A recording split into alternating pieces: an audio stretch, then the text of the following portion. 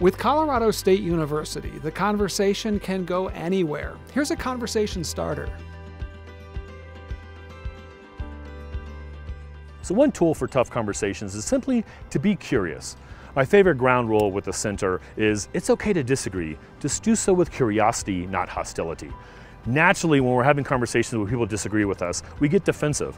We focus on the upside of our position and the downside of their position.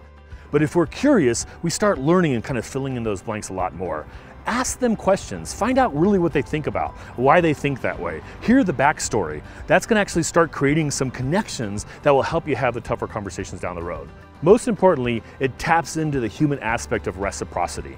When we're curious, that leads to kind of more curiosity and creates a positive feedback loop that will build the kind of trust and mutual understanding we need moving forward.